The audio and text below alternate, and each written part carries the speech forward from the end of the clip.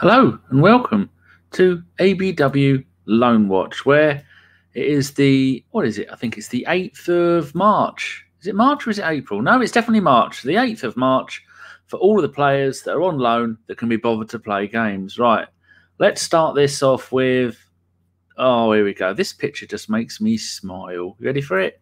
Click. Look at that. Two of our boys wrestling in midfield. Oh. That is a really nice picture. Makes me happy. Anyway, this show isn't to make you happy. This show is about facts. So I have put yet another Gooners on loan derby. West Bromwich Albion 0, Newcastle United 0. They both played in central midfield. Mainsley got a 7.1 and Joe got a 6.7. That's Mainsley's best rating so far in his 6 games for West Brom. Both of the players had one shot. I think one hit the post and the other one was saved. I'm sure that was it. Mainsley had a 76% pass success rate compared to Joe's 52, which is a bit odd because Joe usually has a really high pass success rate. Dribbles was 5-1 to Mainsley. He's a bit of a dribbler, isn't he? And what else did I put? And 2-1 to Joe on tackles. So lovely. West Brom are still 18th in the Premier League and are almost definitely going down, while Newcastle are 16th and could still be in trouble, especially with Fulham getting a few points recently. Right, to the next one. Another picture that I've managed to get that is actually from the game. The further down the leagues you go, the harder it is to get these pictures. Konstantinos, Mavropanos. Stuttgart went to Eintracht Frankfurt and drew 1-1. Mav got a 7.1 but went off after 69 minutes. That's the third time in the last 6 league games he has started the game and then come off at some point. The other 2 were injuries. This one doesn't say injury yet. Stuttgart have now got 8 points from the last 4 games, which is really good, and are slowly moving up the table and have gone from 10th to 9th. That was after 12 games in a row being in 10th position. That's crazy. And have now only conceded 3 more goals than Bayern Munich.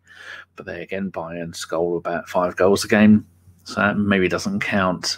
Another picture actually from the game. I know. It takes me longer to find the pictures than it does to write the gubbings. Matteo Guendouzi, Hertha Berlin. Matteo is wasting his time at Hertha. That's what I've put, and I'm sticking by it. He should be starting every game, considering they are 15th in an 18-team league, where the bottom 2 go down and 16th team play off in a relegation playoff against the team that finished 3rd in the Bundesliga 2. Hertha actually won a game for the first time in 10 league games, where they managed 2 points in the previous 9 games. Matteo came on at half-time when they were 1-0 down at home to Augsburg. They are the team that Stefan Lichtsteiner went to after he left us. And he's now checked, and Lichtsteiner has retired. That's a bad end to your career. Were you in 6-7 Serie A titles in a row? Come to Arsenal, don't play much. Go to Augsburg and end your career on your bottom. Not very good. Anyway, he got a 6.4 rating and had a pass rate of 83%, with 15 of his 18 passes going to a teammate. He has averaged 75 minutes per game over the whole of the time he's been there, with 2 goals and 1 assist. So there you go. They're 15th. Not sure what to make of that. Not sure if it's him or whether it's the team. Anyway, you got another picture here from an actual game. As we can see there, it is said Kolasinac standing behind someone with his teammate laying on the floor. Good news and bad news in this game, depending whether your name is Mustafi or Kolasinac. So Schalke drew 0-0 at home with Mainz. That's the team where Tommy Tickles at Chelsea and Kloppo made their names as managers. They sacked Christian Gross, or as my keyboard has put, Grow. Don't know why it's done that. In midweek, and have now had their 6th manager of the season. Now, I went on to Wiki and counted it. It was only 5. I think a couple of those were caretaker managers, but I don't make the rules. And they have moved to a back 3 with Kola playing in central midfield in a 3 similar to ours. And Mustafi played in that game. Remember, he's been dropped a couple of. He got man of the match and then got dropped. So Mustafi played in centre back of a back 3, and he got a 8 point. No, Kola got a 6.9 and got booked, while Mustafi got his 2nd man of the match in the last 3 games with an 8.8. Maybe, is it too late to put in a cheeky bid for him? Maybe 35 million. He got an 8.8. That 8.8 was the second highest rating of any player in the Bundesliga at the weekend, other than Lewandowski, who got a 9 because he tore my Dortmund to pieces with another hat-trick where he's got 31 goals in, I don't know, 25 games or something like that. That's madness. Anyway, I've done that tut thing again, haven't I? Anyway, Schalke are still going down. They are rock bottom on 8 points, by 8 points, with, I think they've got 10 points now. They are absolute pants. Lucas Torreira. So you can keep looking there at Kolasinac's picture. I'm not changing the picture for this. Lucas Torreira didn't play in Atletico's 1-1 home draw with Real Madrid. They're still top of La Liga with a game in hand above Barcelona. Now then, we've got double Saliba news here. That is a picture of Saliba running with the ball, number 18, in the Nice home kit. Unlike last week where I made a complete error.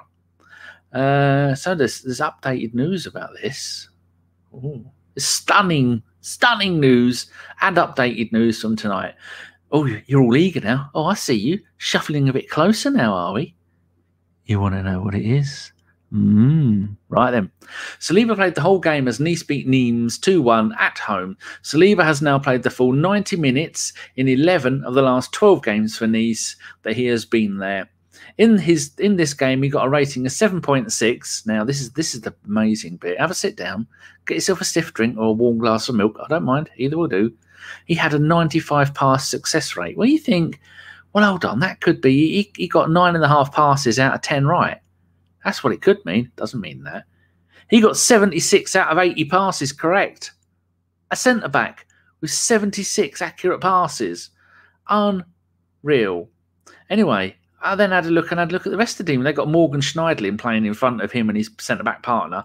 His centre-back partner, Todibo. Todibo.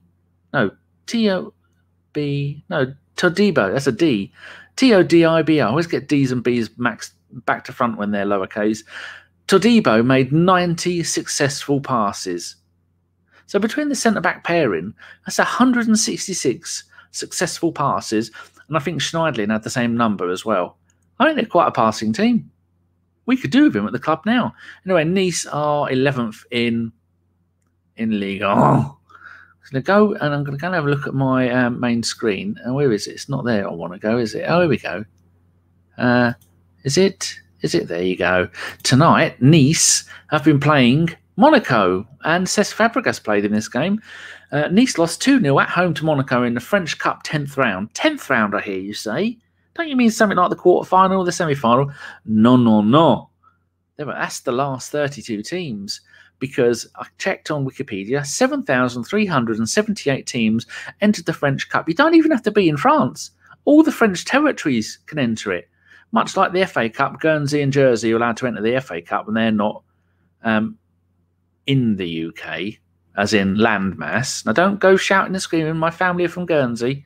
I do know they're part of the UK, but they're not in the UK, much like Northern Ireland isn't in the UK, because there's a big lot of water separating it, like the Isle of Man and the Isle of Wight, not actually in, and the Isle of Sheppey and the Isle of Dogs. I don't know about the last two. I made that up. 7,500 teams. Bloody hell. This season, yeah, so that's good, right? A little bit. If you're listening, he's not listening. As I speak, people, in our WhatsApp group, Chris is trying to worm his way out of being on tomorrow night's show. I thought it was on Wednesday, governor. Oh dear. I honestly thought it was on a Wednesday, didn't I? Oh, shiver me timbers. I'm not sure I can make a Tuesday. Fucking French shitbag. Anyway, his mighty team, you know, he only likes shit teams like Malta and Lorient. Well, his mighty team, Lorient, they lost 1-0 at home to 4th division side, Le Puy Foot 43, known as Le Puy, apparently. C'est la vie, Chris. C'est la vie. Saliba started the game and got booked in the 75th minute. So there you go. That was all the interesting information. So I don't think Chris will be on tomorrow night. It's usually he backs out of a little. I feel poorly. My scurvy's playing up again. I'm gonna have to lay down. Shitbag. Right, let's move on to where are we up to now? We can. Do you want the picture of? Yeah, we'll leave Saliba up there. It's the only way we're ever going to get to see him. Jordi Osei-Tutu. Jordi missed Cardiff's 4-0 home win over Wayne Rooney's derby and then the draw away at Huddersfield. Doesn't say what the score is there at Huddersfield, does it? I don't know what the draw is. Make it up. 8-8. Cardiff are now 8th in the Championship and Mick McCarthy has been given a permanent deal. So I had a little, I didn't mean to say that, but, you know, some of you might like it. George Bird's website, arsenalyouth.wordpress.com, says about Jordi, the right back is set to return to training today, having been out injured since October. So I think that's today, George. But that is also on Twitter. If you want to go and find him, that's George with a J. So for all your hot Arsenal loanee reserves and use information. Right, the next picture is this Ben? Look, stock photo of Ben Sheaf. Doesn't he look? He looks proud and handsome there. Good old boy. He's on loan at Coventry, who I had down to get relegated from the Championship. No, Ben was on the bench for Coventry in their 2-1 home defeat to Middlesbrough, and came on in the 90th minute in the 1-0 home win over Derby County. Derby are going down, taking Wayne Rooney with them. God, I hate him. They are now 20th. Ben has played 29 games for Coventry this season. So he's doing all right.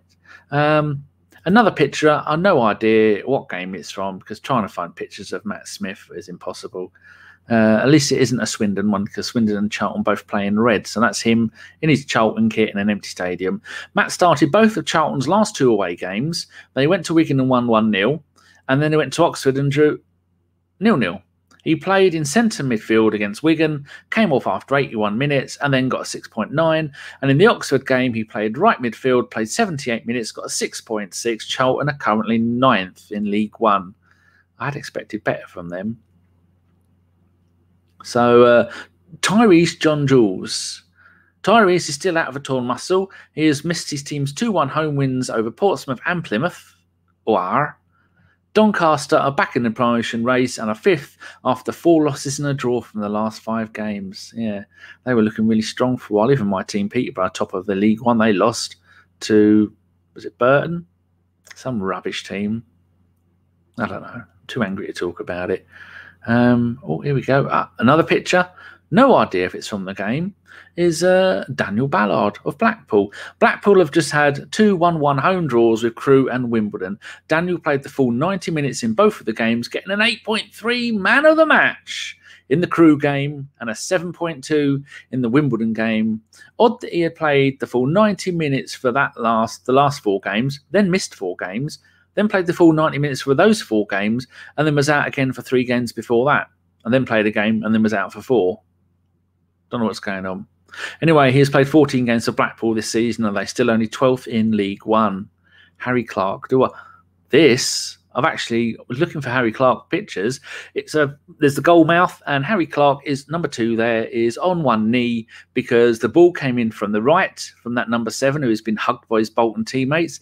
Came in from the right, went in off of Ballard into the net. He scored an own goal. So in the picture, he's kneeling down in front of the goal going, "Oh, what have I done?" After 15 games in a row where Harry played the entire game, this week against Bolton in the 2-0 loss, he scored an own goal and he came off after 85 minutes of an injury.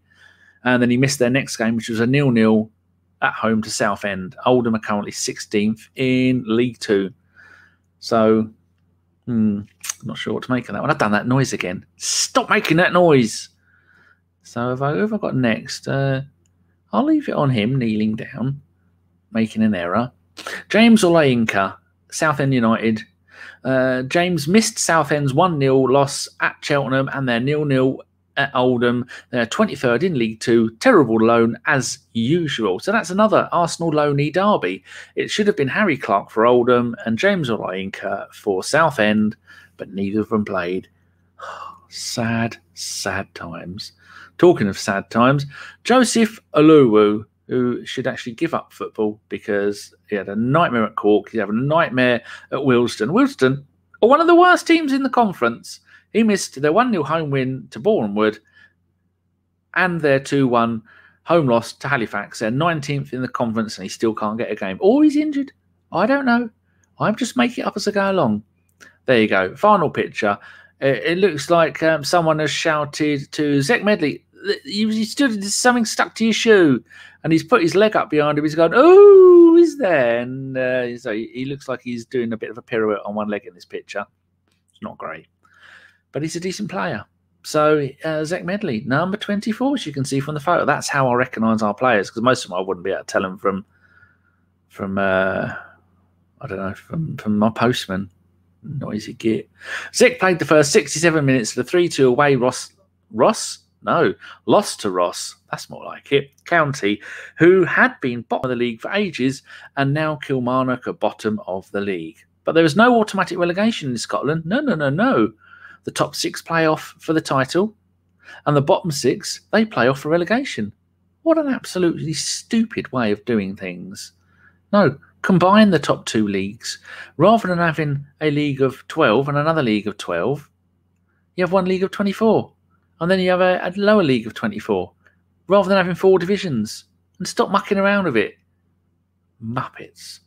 Well, I think that's it. I've done that tut again, haven't I? I do that rather than breathing in. I look away and I give it a little tut with sadness. So there you go. That was the Loan Watch, 16 minutes and 15 seconds. If you are listening to this, we will be on the show tomorrow. It is some combination of, if Chris can be bothered to turn up, it will be Chris, Josh. I think it's going to be James Rouse Stokes from Goonosphere. Trying to get them to do their pods again. I don't know if they will. Jocky Wocky Doodah. The Angry Scotsman talking about Kilmarnock. I wonder what Scottish team he supports. Probably none knowing him. He might be on, and so might Daniel Cowan. But if Chris isn't on, I really don't know. I mean, the show's only meant to start in 22 hours. How am I supposed to get things organised by then? Anyway, then on Thursday, it is the Olympiacos game. It is going to be John and Richard, Cactus Cash. And then the game on Sunday, I'm not sure yet because the offspring is back for a few days. She's having a positive test. No, it could be negative, isn't it? And then what is it? Yeah, so she's buggered off by then. I might do the show. If not, again, Spurs are in form, aren't they? Oh, good God. A front three of Son, an informed Bale and Kane. It's probably best if none of us watch it. There's no show on Sunday because the game's been cancelled. That's all I have to say. Right, go back to this picture. Thank you very much for listening. If you've liked it, give it a thumbs up or a thumbs down or a subscribe or an unsubscribe. It really makes no difference at the moment because YouTube has decided to screw everybody over. And our views have gone from about 2,000 a show to 500. I was talking to Tom about this earlier. They're messing with his one as well. They're messing with everybody's. People aren't getting notifications because YouTube haters. Bless them. I love YouTube. Thank you very much for watching and up your bum.